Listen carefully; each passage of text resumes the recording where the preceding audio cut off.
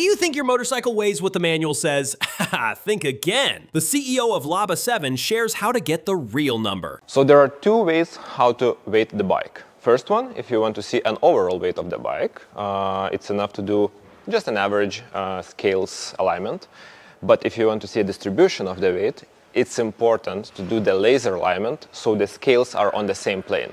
In this video, I will explain you how to align the scales with the laser, which is included in the set. First, what you have to do, you have to place the scale pads next to the axis center of the motorcycle. Place the cones next to the leveling feet screws.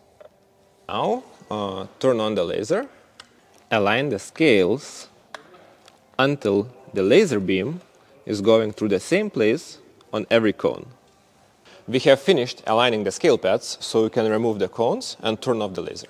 Download the free app from Google Play or App Store. In the settings menu, choose the motorcycle mode to weight a bike. Next, turn on and connect the scale pads. Before starting weighting procedure, tare the scales. Finally, place the bike on the scale pads. While balancing it, you can see its weight in the app. At any time, you can enter the distance between the axle centers.